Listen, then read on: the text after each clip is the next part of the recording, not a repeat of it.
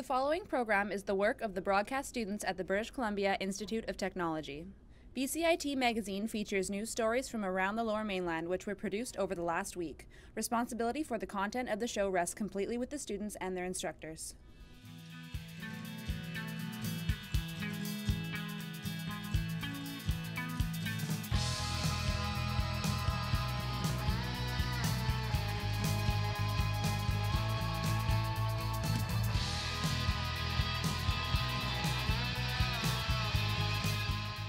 Today on BCIT Magazine. An Indigenous filmmaker uses her work to fight injustice. People gather downtown to reduce poverty in BC. And firefighters extinguish children's hunger.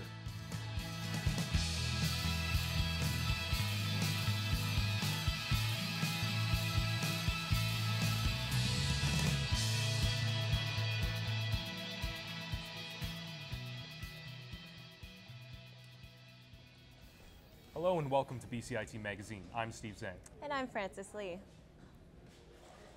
Following the recent provincial budget announcement, outraged BC residents took to the streets to protest the lack of an anti-poverty plan. Aziz Hajiri has more. Every single province in this country has a poverty reduction plan except BC.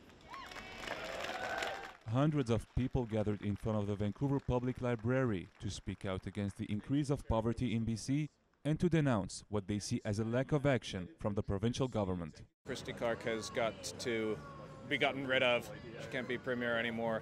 The budget that was just recently released completely ignored welfare rates. The increase to persons with disability rates were embarrassing. I would not vote for a party that doesn't support the plan. The rally was held in reaction to the recent budget that they believe does not provide enough solutions for people living in poverty. They are asking for a comprehensive poverty reduction strategy that includes increasing welfare rates, cheaper daycare, and a $15 minimum wage. I earn $600 every month illegally, paid in cash under the table. Because you don't have any Because I can't live.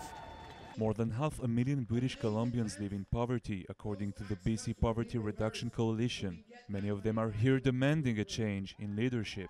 John Horgan has actually said that he would implement the 10-a-day plan if elected. For me, personally, I'll be voting for the NDP. I will be voting for the NDP. NDP leader John Horgan was in attendance to show support, but also to point out what he says is the government's inaction when it comes to reducing poverty. The BC Liberals seem to ignore and neglect people. Instead, they focused on the wealthy and the well-connected. Tax breaks for the rich do nothing for people in poverty. The provincial government has yet to comment on their strategy to fight poverty. Attendees say they will vote for the candidate that will commit to a strong poverty reduction plan and hope the issue won't go unnoticed next time. Aziz Hajiri in Vancouver for BCIT Magazine. We are now joined with Aziz. Aziz, do you think the attendees will vote for the NDP in the following provincial election? Well, many of the people I spoke to will vote John Horgan in May. The NDP has been supporting the implementation of a poverty reduction plan for years. John Horgan himself said they brought forward a plan that was rejected 6 times. However, not everyone will vote NDP. Some said they hope the Liberals will have a poverty reduction strategy by the time of the election. So it seems like whomever will have the best plan will get their vote. Back to you. The Public Health Agency of Canada issued another warning about an outbreak of norovirus in BC oysters. The agency says 22 more illnesses have been reported, bringing the total number of cases to 289. The cause of the outbreak is under investigation. Vancouver firefighters are helping to feed vulnerable kids during spring break. My co-anchor Frances Lee has the story. This might look like a lot of food, but for some, it's just not enough. We're at a very tricky and difficult time in our city's life where a new bar opened downtown at the Trump Tower where you can buy a bottle of gin for $450. There's people who can afford that, but there are working families within a few blocks of here who can't put enough on the table to make sure their kids are getting a full meal. The Vancouver Firefighters Charities started snacks for kids to help these families. There are two major gaps in the school program. There's Christmas and spring break. Christmas, there's a bunch of additional support programs that exist during that period. Spring break being 2 weeks, there's not as much support during that time period. This is the first year that VFC is extending this initiative for kids during spring break. Trying to bridge the gap with this new program and sending free food resources home with the kids. Foods such as apples, juice boxes, pastas, and soups. 350 bags filled for every meal for all participating schools. Mulcahy, along with others, are hoping this such program continues for upcoming years. We don't have a poverty reduction plan in BC. If we had such a plan, I think we'd see the numbers go down, and hopefully this program wouldn't be necessary. But until that strategy comes, Snacks for Kids will continue making packages for those in need. Frances Lee in Vancouver for BCIT Magazine. A filmmaker is telling the unheard stories of Aboriginal people. And as my co-anchor Steve Zhang reports, she's also using her work to fight against injustice. Everything's happening to us. We don't have any agency. We don't have any say in it.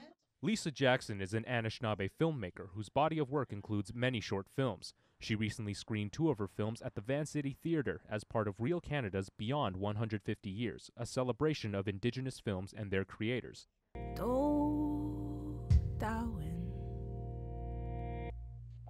One of the shorts she screened was Savage, a musical piece about a mother separated from her daughter who is taken to a residential school. Jackson says it's liberating to make these projects in an Indigenous film community where the filmmakers support each other rather than compete. I think that it's one of those things we could sort of rail at, oh, these are the things we don't like about the system, and maybe we do that to some degree, but there's also the fact that we're just showing a different way of doing it by the work that we're doing. The goal of this was to challenge each other as creators. While her films show just some of the suffering endured by Indigenous people, Jackson says there isn't one story she wants to tell. I'm always pushing for against injustice and for the underdog, for the people who fall through the cracks, and that's something I feel really committed to. Real Canada Executive Director Jack Bloom says there have been many Indigenous stories told in the past, but they were never told by Indigenous people. He hopes the people at the screenings take away a new perspective on the issues facing First Nations communities. This is one of the best and most accessible ways to enter into this world, encounter their experience, see what we've been missing, and hopefully find some way of healing some of the negative experiences that have happened in our country's history. We see a certain slice of truth or reality through the media. Jackson says her films are her way of flipping the script and fighting against the skewed portrayal of Indigenous stories in mainstream media. She hopes to tell a different side of the story that often goes unheard. Steve Zhang in Vancouver for BCIT Magazine. Next on BCIT Magazine. A BCIT instructor helps her students break down traditional gender roles. Vinyl records are finding a modern resurgence. And the Electro Women's Choir is celebrating its 30th anniversary. Everything is changing to digital. Everything is online. People aren't just waiting for the 6 o'clock news anymore. People want their news right now. They want to be able to go onto their smartphone, onto the internet, and see the news that they want to see. Vancouver is growing at, a really rapid rate, the Lower Mainland even, and with the tools that we're given here, we're able to cover all of that. Welcome to BCIT Magazine. I'm Radhika Sikka-King. In the program, they really leave it up to you. I mean, the help is there when you need it, figuring out how to use the programs like Premiere, Audition, and figuring out how to use the cameras. But it's up to you to sort of experiment and figure out what you can do when you go out in the field. They brought candles and flowers to remember the student who lost her life yesterday. Teresa May says the international community condemns Moscow. They really make sure that you know the basics and you are able to put out a quality product. I'm Brady Tretanero. And I'm Radhika Sikka-King. Thank you for tuning in to BCIT Magazine.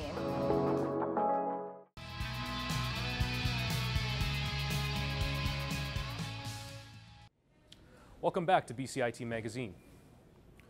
With Women's Week in full swing, our reporter Tristan Martin Woodhouse examines how many young women are defying traditional gender roles here at BCIT. He brings us this report. Seeing projects like these on display at BCIT's Burnaby campus isn't uncommon. But what makes many of these projects special isn't what they're made of, it's who they were made by. BCIT is finding that traditionally male-dominated fields like woodworking and engineering are now the vocation of choice for more women than ever. Tamara Pongrass was one of those women back when she decided to go into plumbing. She now helps other women find their places in trades. There are so many opportunities that employers and industries are having to really take a good hard look at Canada's population, and considering that women are half or more than half of Canada's population, they are having to look a little more closely at providing opportunities for women to be welcomed into their workplace. And BCIT students like Katie Mellon find they're being welcomed not for their similarities to male counterparts, but for their differences. Women have a very different kind of value sometimes to offer the workplace. For instance, like I'm pretty sure anybody you will talk to will say, like, you know, we love hiring women because they're very detail orientated, they're very good at planning out projects, they're very good at finishing work, they're really excellent for that kind of stuff. I only really feel like the workplace can be made better by the addition of those things. And as women like Pongrass continue to make a career in trades a more attractive prospect for people of all demographics, they hope increasingly diverse classes will lead to equally diverse workplaces. Tristan Martin Woodhouse in Burnaby for BCIT Magazine. Our reporter Tristan Martin Woodhouse is joining us now. Tristan, does it seem like more women are choosing to enter the trades after high school? Yeah, well, it would seem that it has. Now, I don't have any concrete numbers for you, but based on anecdotal evidence that I received, it seems like more women than ever are getting into trades. I spoke to one instructor from the Technology Teacher Education Program who says 5 out of 22 of his students right now are women, which is the highest number he's had in the last 5 years. And now that was a sentiment that was also expressed by Pongrass when I spoke to her. So more women are entering the trades. Did you get an inkling of why that is? Well, many of the women I spoke to said they didn't go into trades because they were trying to make a political statement or anything like that. They just wanted to go where the jobs are. We're living in a province right now where there is a huge demand for skilled tradespeople, and so many women feel like they can make a better living going into traditionally male-dominated fields, and if they happen to break down gender roles while they're at it, that's just an added bonus. Back to you. In an age where books, movies, and music can be streamed online, vinyl records are making a surprising resurgence. Our reporter Eric Dakowitz explored this growing trend.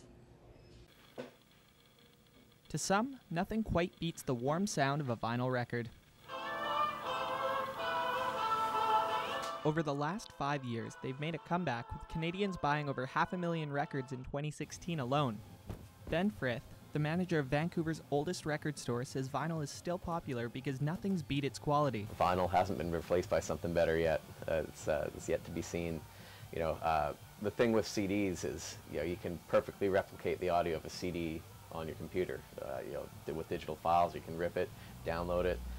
Vinyl, you still can't recreate that experience. Radio stations used to rely on vinyl for playing music before CDs and digital databases, including here at BCIT. We used to, so how it works now is everything we use for music is digital, so we can queue up songs in the computer and stuff like that. However, it wasn't so easy before. You had to actually use like a turntable like this and queue up the song and get it, like you do a quarter turn, half turn, get it so it's right at the song.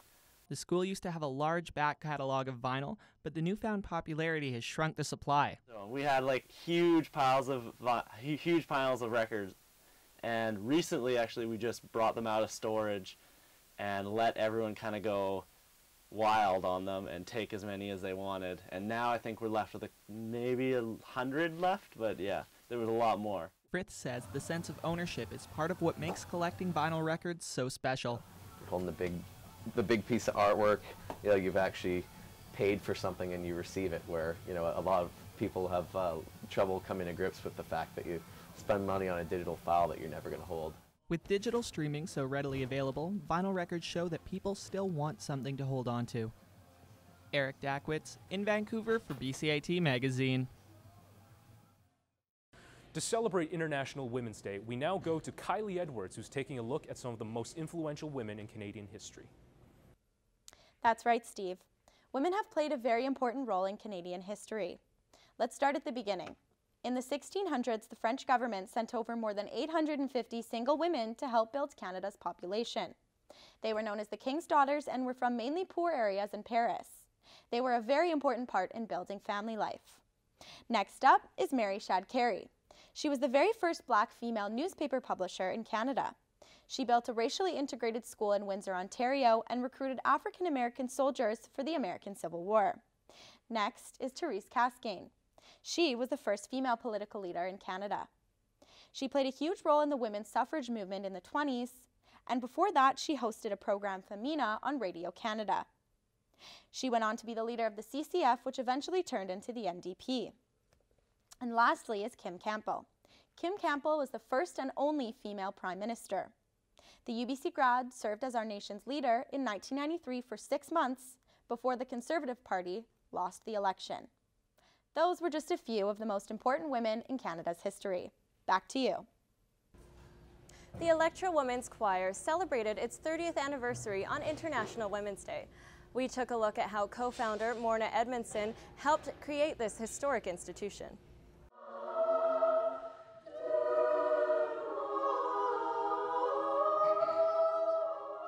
We rounded up some singers we knew, and we rounded up some music, and we never thought it would be going 30 years later. It's amazing.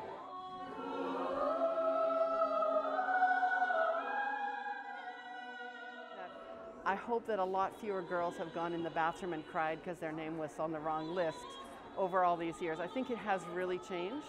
And 100 years ago, the women's choir music would have been all about flowers or whatever. You know, it would have kind of been fairly feminine and a bit sort of monochromatic, I guess.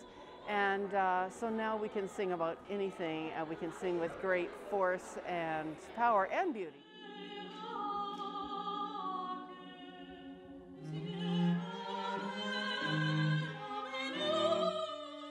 We are singing with an amazing soprano soloist named Isabelle Bayrakdarian. She's Canadian of Armenian descent. So we're singing, the program started with a suite of hymns that she had arranged, her husband actually arranged them for her and a women's choir.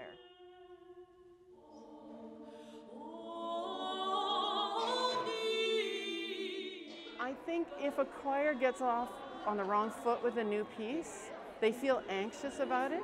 You know, they're all incredibly smart people. We have people that could, you know, run the country in the choir, but they're not necessarily professional singers. They have a lot of training. They passed an audition to get into the choir, which includes reading, but it doesn't mean that, that they're the best reader in the choir. So I want them to open that score and not be afraid that I've given them something they're not up to. So I need to find a way to make sure that we touch on things that they feel, oh, yeah, okay, we can do this. Coming up next on BCIT Magazine, the youngest entrepreneur in BCIT history. And a local basketball team enters foreign territory.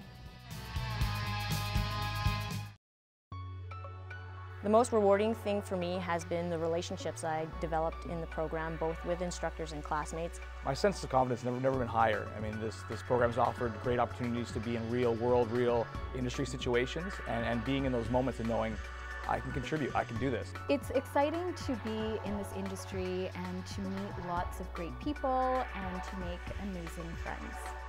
BCIT broadcast and online journalism, realizing your potential.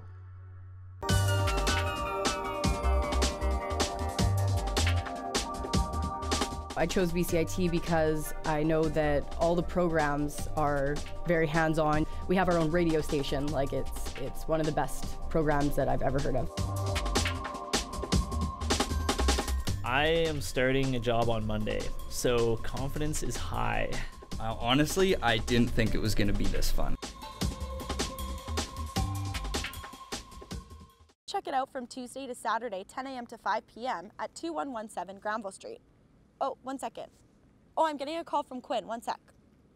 Kylie, what are you doing this weekend? Okay, well, ditch Sam and come with me to the HBC World Rugby 7 Series at BC Place. 16 teams will compete for the championship, including Canada and the US, and we can still get tickets online at ticketmaster.ca. You in? Kylie? She hung up on me. Hey, Sam. No, sorry, Quinn wanted me to ditch you, but no chance. I have an idea, though. After the painting exhibit, we can go check out the Vancouver International Dance Festival. They're showcasing the diversity of contemporary dance until the end of March. The performances, workshops, and dance activities will be held at various venues throughout Vancouver. And for tickets, you can go get them at vidf.ca. Can you go get us some? Welcome back to BCIT Magazine.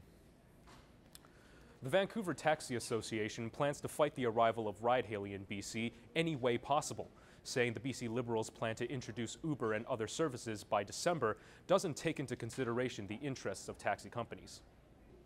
The high school provincial basketball tournament is taking place this weekend. Our reporter Nathan Hutton caught up with one of the underdog teams involved. It's been 10 years since the Pine Trees boys basketball team was warming up the day before the provincial tournament. Their co-captains, grade 12 Imran Hutta and grade 11 Hamid Hawadi, have brought the T-Wolves back after many years of irrelevance in the BC high school basketball circuit. I think all the guys are pretty excited about it because we're kind of like the underdogs, and we've worked really hard to get here, and yeah, we're really proud of it, and hopefully we can make a good run in provincials. The T-Wolves' only previous berth into the BC tournament came over 10 years ago, when the team was led by now coach Luke Ireland. It's been quite the turnaround for Pine Tree, who just 2 years ago finished the season without a win. According to Coach Ireland, it's been all about the commitment of the players. I know that this year, playing with the guys in the summer, practicing in the fall, having guys that are committed, that want to come out and do their best and give their best, and having 15 guys that 1 through 15 all want to contribute to the team's success, that's been a huge difference. One of the biggest changes for teams coming to the provincial tournament is playing in the over 5,000 seat stadium. Captain Imran Hutta says that won't be a problem, even though it does feel like they're celebrities. I mean, it's the biggest stage in BC, so we're pretty excited about that. Kind of feel like celebrities around here. So, I don't know, it's a big jump from our gym back in Coquitlam to here. Regardless of their finish at the tournament, it's been quite the year for the little-known big school out of Coquitlam. Nathan Hutton in Surrey for BCIT Magazine. You may have heard of Dragon's Den. It's a chance for people to pitch their business ideas. Well, BCIT has their own version, Lion's Lair. Matt Humphrey has the story of one pint-sized pitcher. Go and shake all their hands, okay, babe? I'm gonna be great. 11-year-old Ella Candy is about to enter the Lion's Lair. Be